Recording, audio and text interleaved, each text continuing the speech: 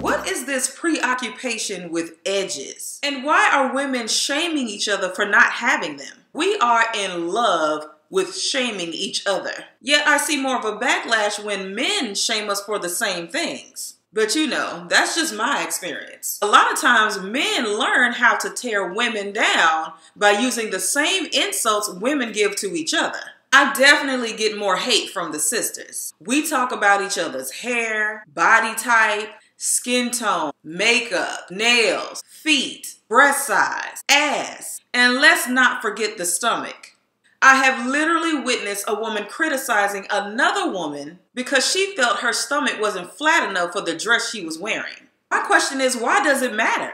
But back to the edges. There are women out here buying wigs and weaves and wearing hairstyles that cover their thinning edges. Not necessarily because it looks better, but because they don't want to be publicly scrutinized or shamed for their thinning hair. Some women just can't control it. They simply have no edges.